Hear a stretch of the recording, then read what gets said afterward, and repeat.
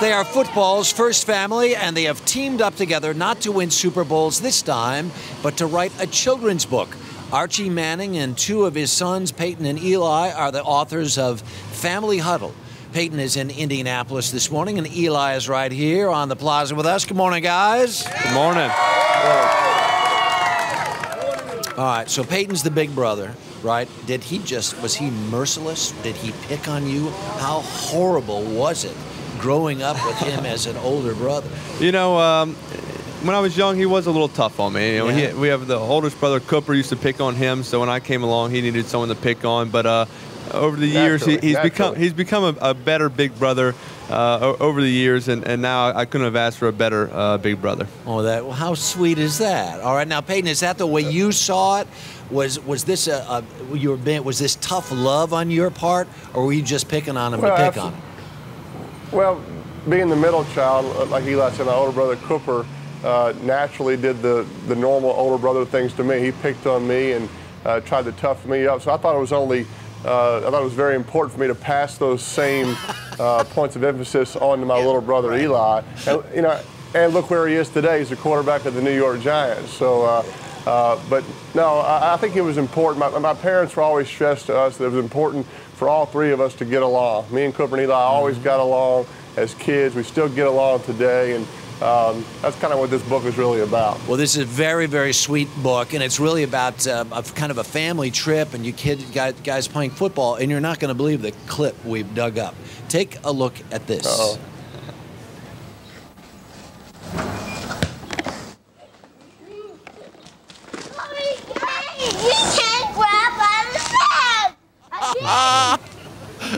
Did you know we had that? I've seen that before. You've seen that before? He still says that a lot. I see it in games. He's saying, you can't grab by the neck.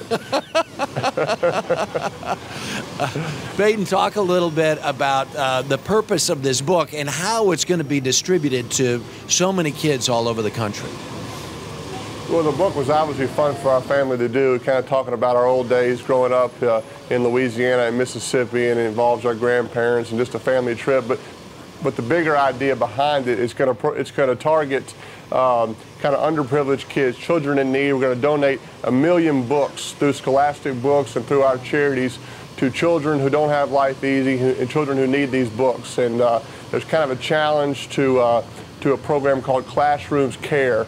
And the idea is to get classrooms to read 100 books, and that's going to trigger this charity initiative of donating 1 million books to children in need. So that's really sort of the main purpose behind doing this. Eli, I don't want to put you on the spot, but you guys could have done a children's book and you could have cashed in big time. This is sort of the opposite of this. Why?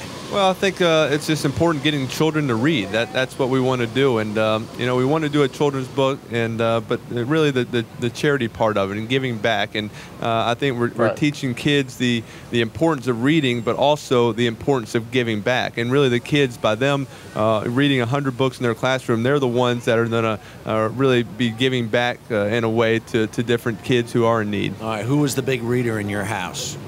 You know, we all. My parents are both big readers, and they really expressed to us the importance of reading. So from an early age, they, you know, they were reading to us when we were kids, and still to this day, Peyton and I are still, and my brother Cooper are all big readers. And Peyton, you know, we've got a couple hundred Pop Warner kids out here.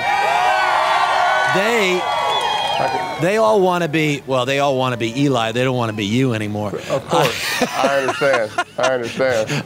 But what would be the larger message? Because these kids think they're going to play professional football. How much more important is it to hit the books than it is to have fun while they're doing what they're doing? But they got to hit these books. Sure, you got to read, and your education is so important from a young age, and getting off to a great start. And you know, I think athletics and sports are important in building character and hard work, but a lot of those things carry on into schools and doing your schoolwork and learning to read. And you know, I think that's so important in a child's life. All right, football season starts this week, and Peyton, what's your record going to be when it's all said and done?